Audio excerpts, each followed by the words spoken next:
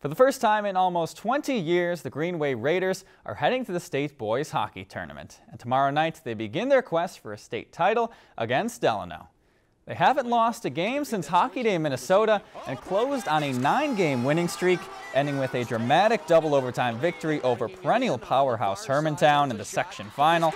Despite their early season struggles, head coach Grant Clafton says that they've stayed focused, playing for something bigger than themselves.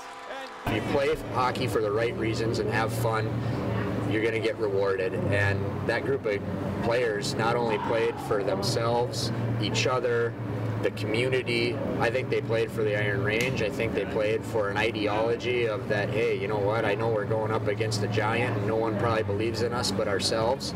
And you know what, we proved them wrong. Certainly should be a lot of green in the crowd there tomorrow night. Yes, carrying the torch for Northern Minnesota this year, right? Yeah, just the only team, you know, some Duluth teams, East Grand Forks also, but yeah, that's true. Yep, Greenway, hopefully they can make a big run.